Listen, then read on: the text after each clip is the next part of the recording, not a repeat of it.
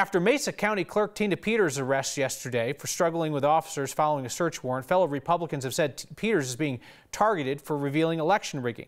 Close ally said today that 2 other election clerks copied voting system data just like Peters did, which landed her under federal investigation.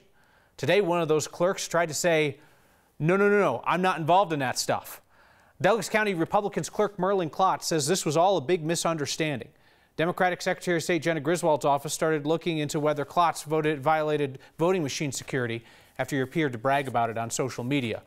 Klotz told the Secretary of State that he used the wrong wording in trying to describe the system backup process. He said in an official response to the state's questions that he did not do anything illegal.